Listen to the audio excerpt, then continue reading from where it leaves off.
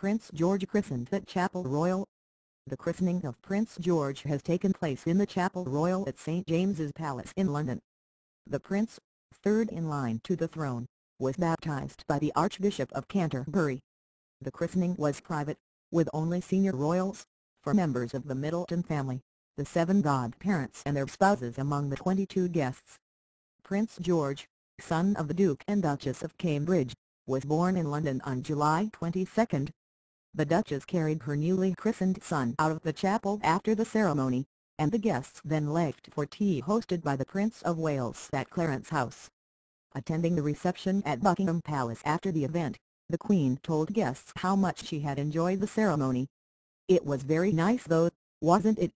she told the Bishop of London, the Right Reverend Richard Sharp, at the event for the Queen Elizabeth Diamond Jubilee Trust.